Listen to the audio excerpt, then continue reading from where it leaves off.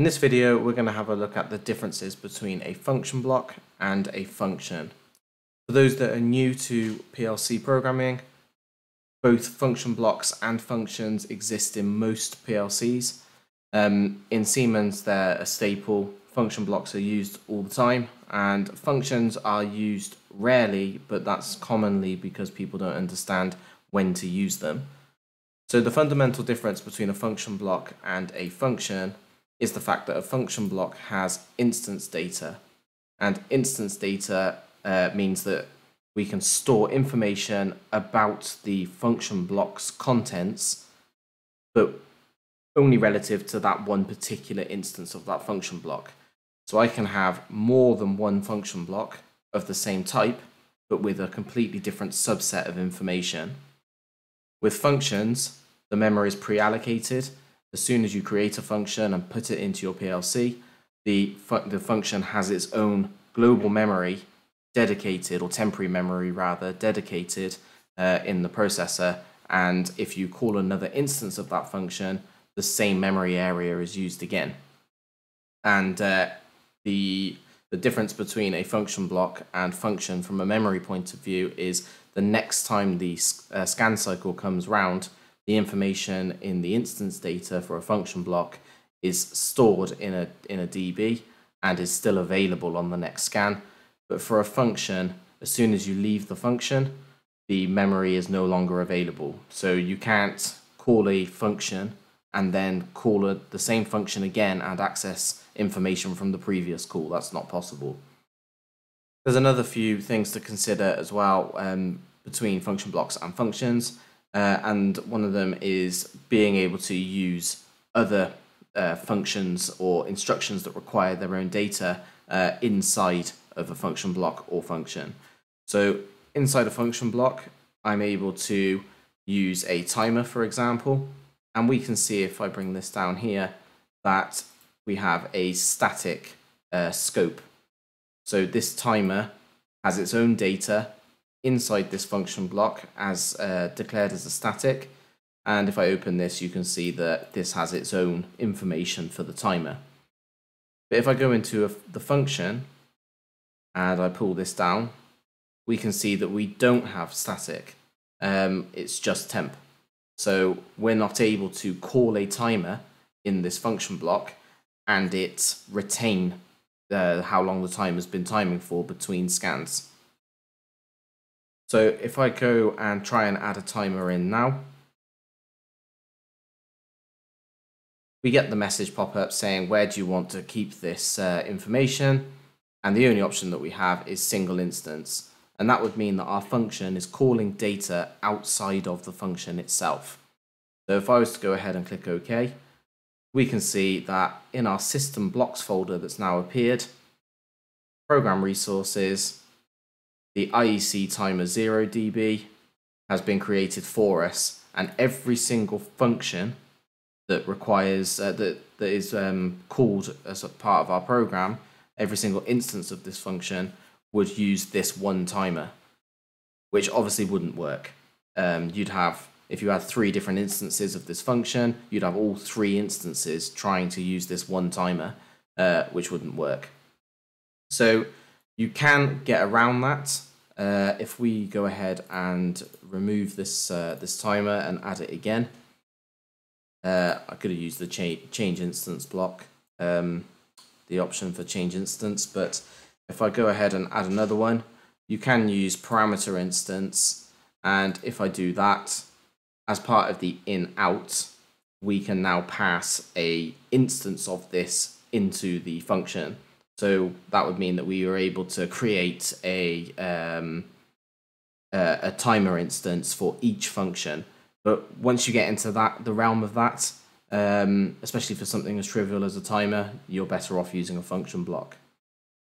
Another difference between function blocks and functions is that a function must have all of its inputs and outputs, in fact any interface elements, must be assigned. Because there's no memory associated or static memory associated with a function, you must provide the function with everything that's required, because there's nothing for the function to look at if you don't.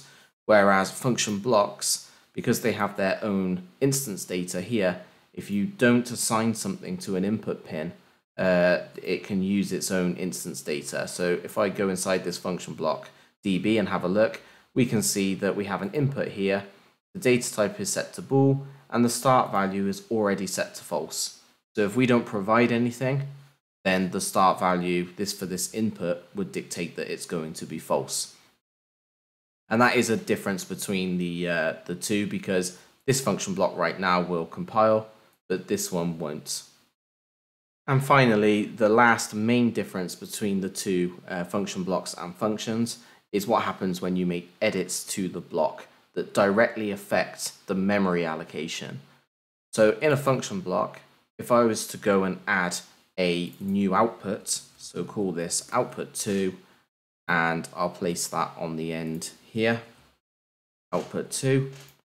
If I was then to download this to the PLC, we'll see that it complains about reinitialization, saying that due to the changes in a DB, all the data values, including retentive data, will be initialized with their defined start values. And if we have a look at the block that's affected, it's this function block, db1, the values in the work memory will be reinitialized. So I then have to choose reinitialize, click load, and the download goes through and everything's okay. But if I make the same change to the function, and I go ahead and make a output 2, and I make exactly the same change and stick that on the end there, output 2, whoops, go back to my main, we can see that this block has changed, and I do the same thing and just click download. It's going to complain at me saying that there's a compile error, and that compile error is because I haven't put the operand on there. So I'll go ahead and put a M200.2 and rename that as my F output 2.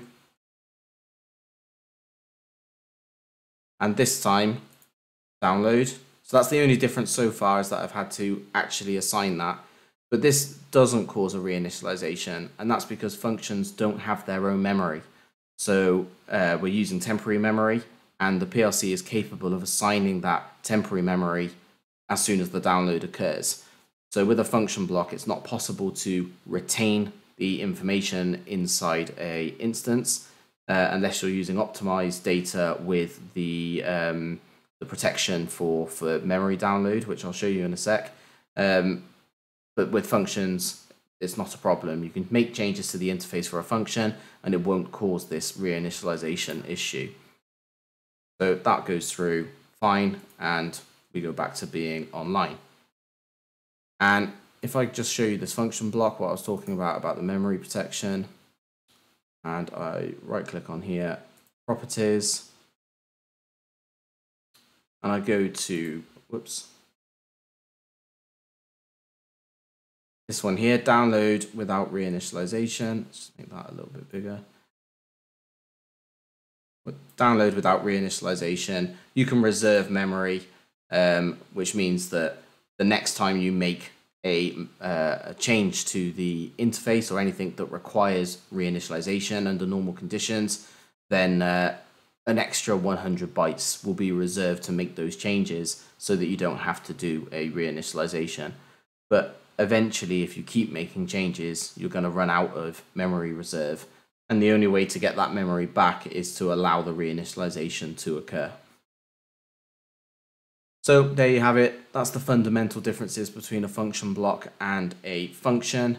My sort of key when I use a function and when I use a function block is functions for me are things that I know are never going to change. So very, very small, simple processes such as a scaling block, things that have little to no options, no configurable options, and nothing that I'm likely going to have to modify in the future. Whereas I use function blocks for everything else, to containerize anything that is standardized, is reusable, or has a lot of configuration, or is such a critical core part of a process that I need it to be a function block because I might have to add something in the future that requires its own instance data.